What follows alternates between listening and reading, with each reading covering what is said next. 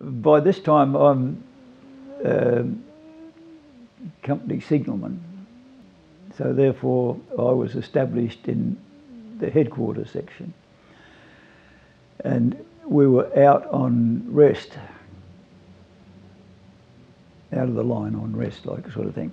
So we were in marquees instead of underground, and I had a stretcher. Well, I had a nice stretcher, fold up one, but I unfold it, and it was a very nice comfortable bed, and I had my sleeping bag, and I used to sleep in my underclothes.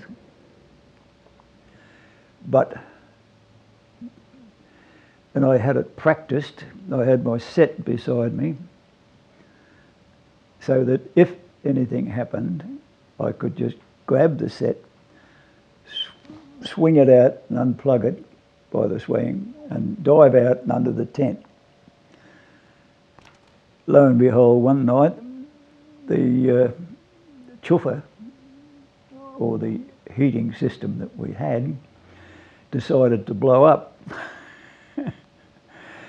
And it blew up and burnt the orderly room down with everybody's pay books in there.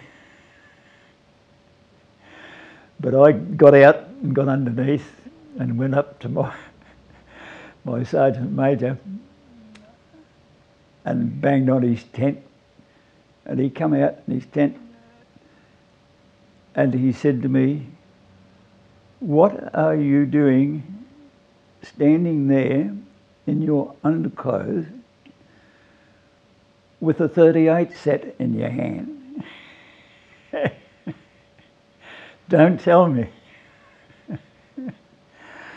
And I had to inform him that the orderly room was burning. Yes, it was quite a bit hilarious.